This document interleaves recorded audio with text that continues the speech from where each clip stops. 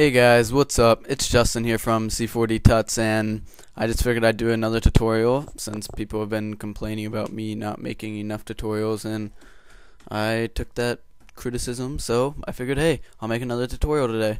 I haven't really had that much time. I've been semi-busy making intros for customers, and school, of course, has been keeping me really busy, coming into my final stretch of school until college, of course.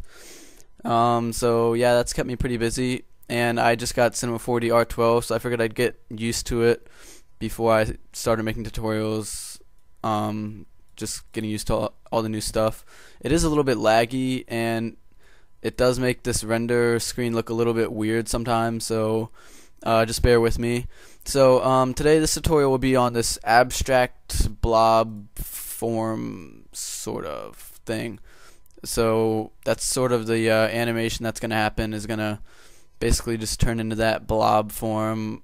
Looks like a spit off the top of a tower, or whatever people's comments said. Some guy said it looked like his poop or something like that. But anyways, so this is just a basic thing right here. Just figured I'd show you the animation really quick. It's pretty basic, not too hard of a tutorial. So let's start out. Alright, first off, you're going to start out making a sphere. I'll just set the radius to 10. That's just to make it smaller. Obviously, that was pretty obvious, so sorry. Yeah, so just make a sphere. Doesn't matter what color it is, doesn't matter any of that crap. Next, go to MoGraph and Cloner, and then drag the sphere onto the cloner, which clones it.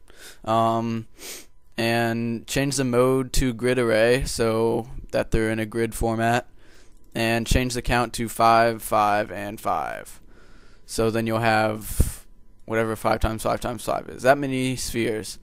Alright, so after you got these spheres, my bad, just throw a dynamic tag onto the sphere, wherever it is, dynamics body. For Cinema4D 11.5, I think it's like MoGraph body or something like that. So yeah, just throw one of those on there, and then let's see what next. I'm kind of just doing this off the top of my head, guys, so sorry about that. And I'm just brain dead because I just got back from school. But anyways, next you will have to insert metaball, which is in the array tab, this tab right here.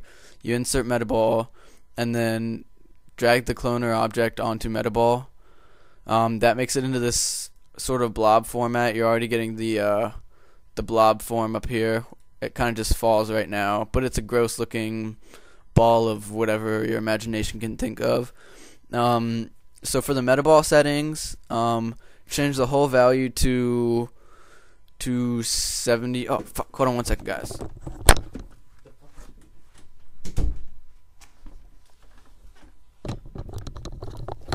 Sorry about that. My cat just came into my room.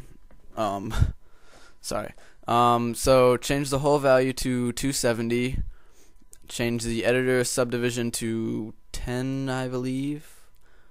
Yeah, that should work. And the render subdivision to 6. Let's see. Yeah, so just 270 or so. Doesn't really matter for now. Let's see. Yeah, so after that, it's still, well, it was looking like a blob, but now it's not. Now it's just like these water droplets, or whatever you want to call them. So next what you're going to do is go to effector, random. Yeah, so on the random effector, it's just, you just throw that in there. I think you just keep all the settings the same. That should work. And then you go to, where is it, attractor. Yes, go to attractor.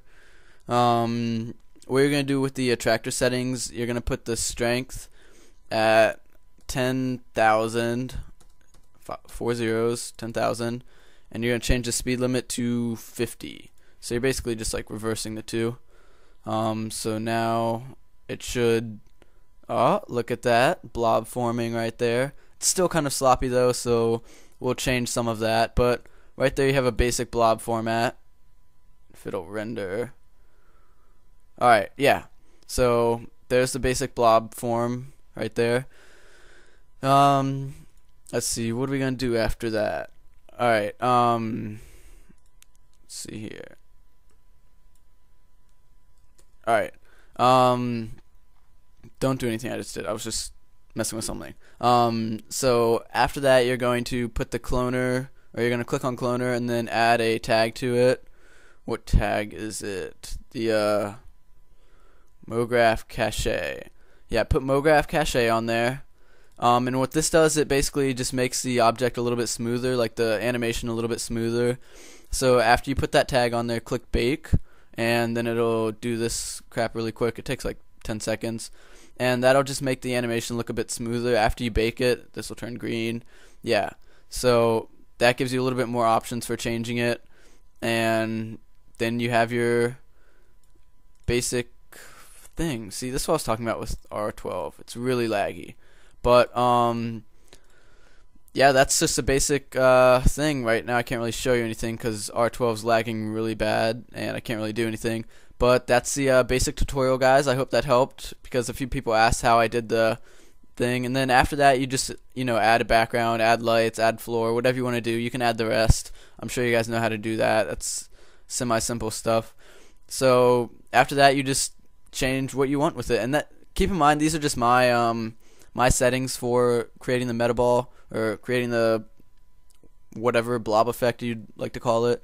So that's just my settings, so you can of course change it according to your whatever your views.